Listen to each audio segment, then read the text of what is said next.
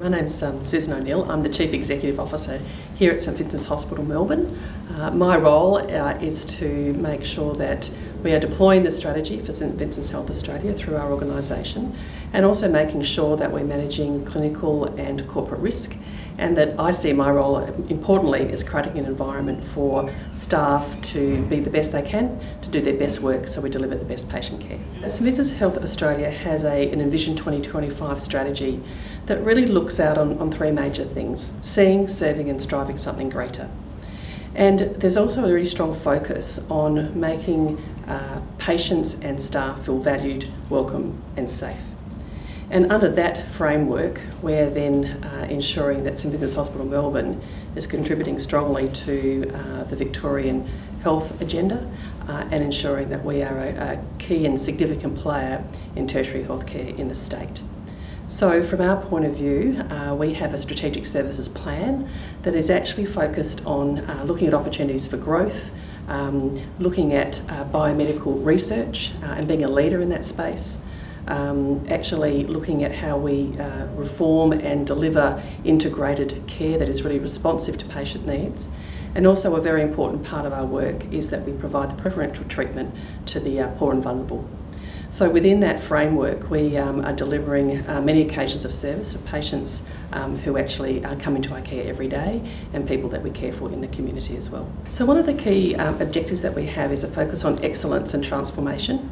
And my experience is that the continuous improvement model, which actually originated in sort of manufacturing and automotive industry, has slowly over the last 15 years really evolved now into other service industries, places like banking, etc., and now more importantly into healthcare.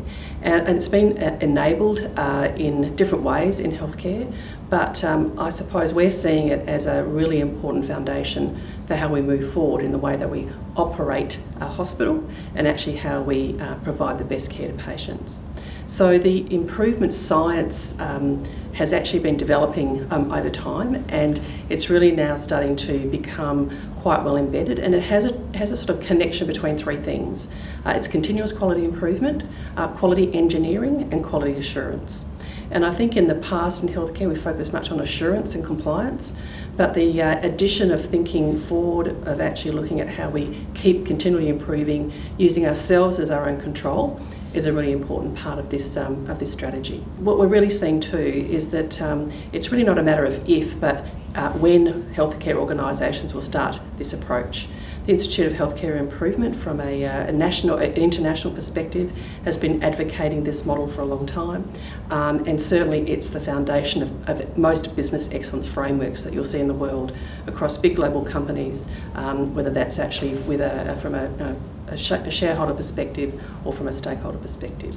So we're seeing that we are trying to be an early adopter in Australia, and that we're actually trying to pave a different way to help us sustain into the future. From an overall perspective, we've seen some significant changes in our key performance indicators. We've seen a 30% reduction in our lost time injuries and staff actually being injured. We've seen a 24% reduction in our falls. We've seen a 50% reduction in our serious pressure injuries. We've actually met our elective surgery targets. We've nearly had a 30% increase in our access into our emergency department. We've seen us meet our budget, and we've also improved our patient satisfaction, which is really important to us, and our willingness for them to recommend a hospital from 60% to 70%. We're really proud of that.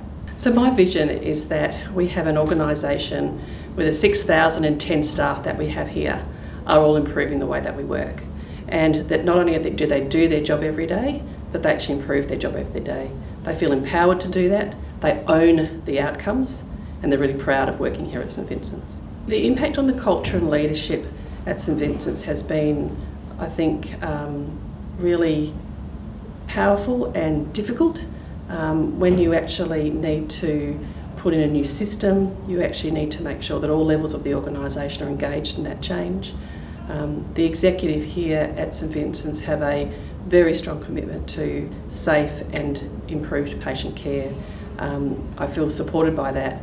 They're supported in the organisation to deliver that, and we are now working with our managers and our direct care staff to do that. we have leaders across the whole organisation, and everybody leads their work every day. So we're trying to take that philosophy and make sure it's not about a hierarchy and organisational chart, but everybody being the leader of the best healthcare. I think the advice I'd give to other people if you're starting this journey is to understand what you're committing to. There's a lot of discipline in this work. It means that some of the parameters that people have worked in previously, which is I'll do my best, I'll do what's necessary, isn't enough. You need to understand how you set a goal, how you understand where you currently are, and continuously and relentlessly work to fill that gap or change that gap so that you actually know that you've got a stable environment and that you know when things become abnormal. A really key issue we have in healthcare is that our variation is so strong and so great that we always don't know when we're abnormal.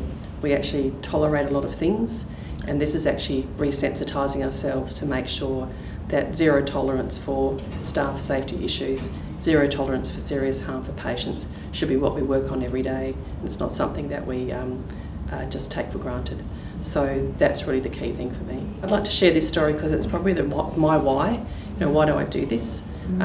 Quite a number of years ago I was working in an environment where we were doing some improvement work trying to improve the way medications were being delivered, and we actually had a medication trolley, and we took apart the trolley, and there were a number of things on that trolley, and there was a paper bag, and in that paper bag was a set of false teeth.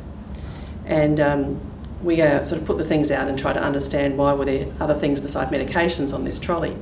And two of the nursing staff looked at each other, and they looked at the bag and the dentures and said, "Oh no, I think they're one of their patients' teeth."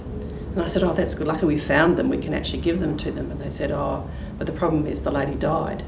And this was a renal dialysis unit, and the lady had been a long-term patient and had actually eventually died from her disease. And I said, "Oh, that's a shame." I said, "Yeah, but Sue, the major issue is that the only thing she wanted before she died was her teeth, and we couldn't find them."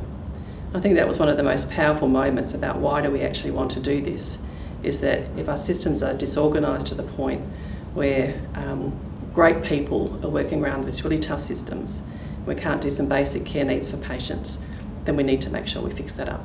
So that's been my goal and my driver for a really long time.